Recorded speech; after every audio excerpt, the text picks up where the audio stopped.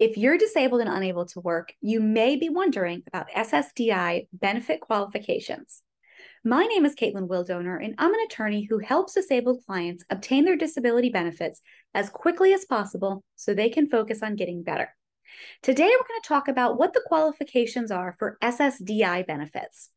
First, it's important to realize that we are talking about SSDI, Social Security Disability Insurance benefits. These are benefits that are based on what you were able to pay into the Social Security system while you were working. This is different from SSI, Supplemental Security Income, which is an income and asset restricted disability program. To qualify for SSDI benefits, you first must have enough quarters of coverage. This often means that you must have worked full-time for 5 of the last 10 years.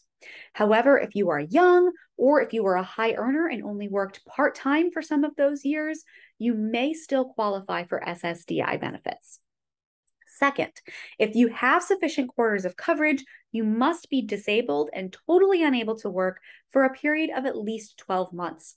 You must be disabled and unable to work due to one or more severe medically determinable impairments.